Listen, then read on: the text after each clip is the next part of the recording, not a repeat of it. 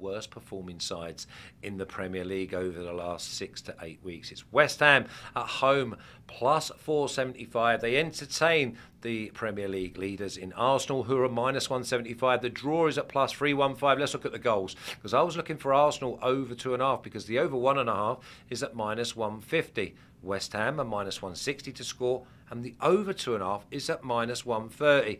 Stinch, West Ham have been nothing short of, I don't even know, I haven't got a word for them at the moment. And Arsenal, even though they dropped points last week at Anfield, very, very impressive.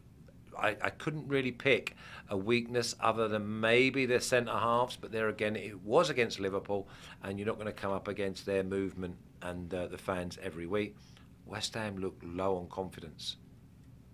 Yeah, I would agree there. Yeah, low on confidence, poor finishing, and individual errors, I think, are all working against them this season. They're in a tough spot this week because they go to Ghent tonight, where it will be a tough game. I think West Ham are like plus 120. Is that in that Conference League? Yes, correct. So they're sort of juggling that schedule, and you'll often hear people say, "Oh, got a tough game because they're having to play every 3 days." But it does bear true, sort of statistically. When teams play Thursday, Sunday, they do see a drop off in their win percentage on a Sunday. So and Arsenal have had the week off. Now they are out of Europe, and I think the good thing about Arsenal is they've got a plan, they've got a process, they've got a way of playing, and they stick to it regardless. And I think that's what we're seeing the fruits of Arteta's tactics this season in that respect, where their performance levels lead them to creating good opportunities and not giving away that many opportunities at the other end. And that will always be conducive to winning football matches. And you look at West Ham against the better teams this season, they have been really, really bad. Their record against the top 9 reads played 13, won 1, drawn 3, lost 9, scored 6. So that's less than half a goal a game. Conceded 25. That's over 2 per game. So for me, it's trying to find a way to get with Arsenal. We look at Arsenal here. They're minus 175 to win, minus 150 to score over 1.5 goals. So I was like, well, why not sort of combine the two and back them to win and over 1.5 when you get a minus 120? If Arsenal score over 1.5 goals, I'd be surprised if they don't win. You look at West Ham as well. 15 defeats this season, and in those 15 defeats, I thought it was really alarming. They've only scored 4 goals. So that says to me, when they go behind, their confidence is just absolutely shattered and they're down tools. And Arsenal's record against most teams this season has been excellent, but particularly against the bottom half. 14 wins in 16 games, so they're just relentless. So yeah, I think, looking at the odds here, getting minus 120 on Arsenal to win and over 1.5 when they're minus 150 score over 1.5 goals is a nice leap. Big bullet points for this game. Arsenal, 7 days rest. Okay, players coming back off the injury list to give them other options. West Ham, as you said, they're in that Conference League, which is going to obviously take its toll if it hasn't already. Then, this is the bigger one, Marco here. Arsenal have got to win the game. But also, Arsenal have also got to make sure that they try and reduce this goal difference with Man City. So Arsenal have got to keep going, keep pressing. It's no good winning 2-1, 1-0. They've got. I think Arsenal score 3 here. Yeah, I certainly wouldn't put it past it the way they're playing at the minute. Their away form so far this season has been superb. 11 wins from 15. The most away wins, the most away points. They've scored the most away goals and conceded the fewest away goals and collected the most away clean sheets. So, very solid away from Emirates Stadium. They've also played 5 London derbies away from home so far this season. They won all 5 by an aggregate of 11-0. Really, really impressive stuff. So they'll fancy their chances of turning West Ham over. The head-to-head is very strong in their favour. 2 defeats in 29 league meetings, just 3 losses in 26 trips to West Ham.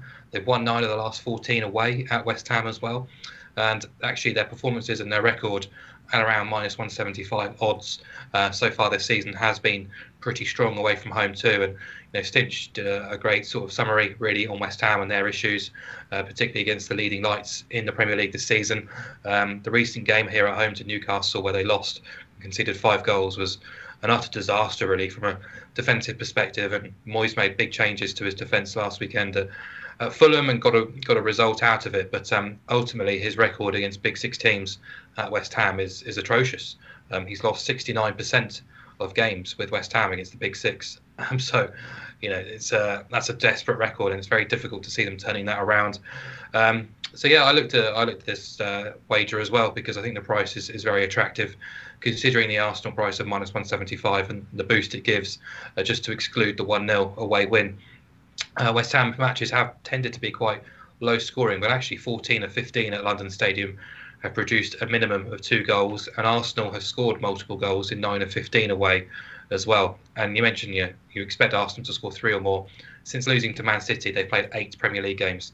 They've scored 25 goals. They've scored twice or more in all 8 and scored 3 goals or more in 6 of those 8 as well. So yeah, I wouldn't put it past them scoring multiple goals, possibly 2, probably 3. And West Ham, well, they've got players who can contribute, but we're not seeing it too often at the minute. So yeah, I expect Arsenal to win and stay on track for the title.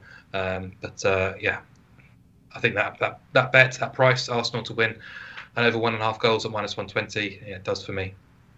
Yeah, I've gone a bit greedy, as you'd expect. But Arsenal are also +200 to score over 2.5 goals on their own. Okay, let's break this down a little bit more because it is obviously the leaders against the relegation fodder. But Arsenal have so many attacking options when West Ham are not defending. Their centre halves are marking space, and you hear me say that a lot, and space never scores a goal, but the player in the space does. Arsenal, they shift the ball too quickly. I think massive 7-day rest is going to go against West Ham, and the goal difference. I see them just pedal to the metal and play for the full 95 minutes and have players coming off the bench as well who will want to be part of this. So yeah, I can see this being 3-1, 4-1, maybe even 4-0, but I certainly don't see any joy for the home side. Let's have a little look at the official picks. Okay, Arsenal and over 1.5 at -120. Arsenal and over 1.5 at -120. I've noticed recently, you boys, I know you don't confer and all this, that and the other, but you do come up with the same winning bets. Arsenal and over 2.5 at +125, and I see that Mitch has gone a little bit greedy because that's just the nature of the beast. That Arsenal to score over 2.5 goals on their own is +200. Man City are pretty good at taking Premier League by goal difference.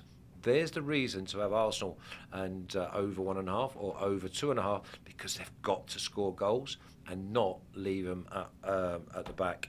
Don't leave your back door open. It's never a good idea.